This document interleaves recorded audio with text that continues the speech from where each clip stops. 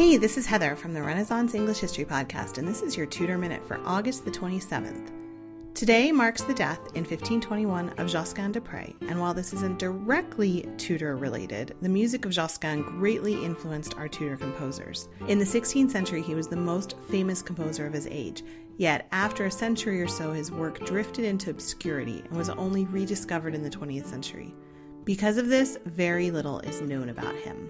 He wrote both sacred and secular music and all of the significant vocal forms of the period and instrumental music, including masses, motets, and chansons.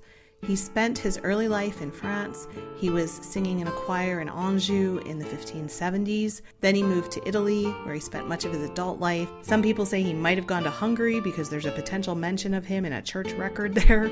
So that's the thing, very little is known about him. But he did come back to France when he was older. His reputation grew and grew after he died, and there were countless writings about him.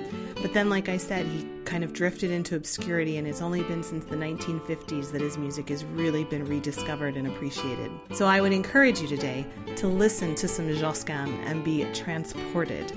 That's your Tudor Minute. Remember, you can dive deeper into life in 16th century England through the Renaissance English History Podcast. And I also have a weekly radio show called the Tudor Music Hour, which you can check out at tudormusichour.com.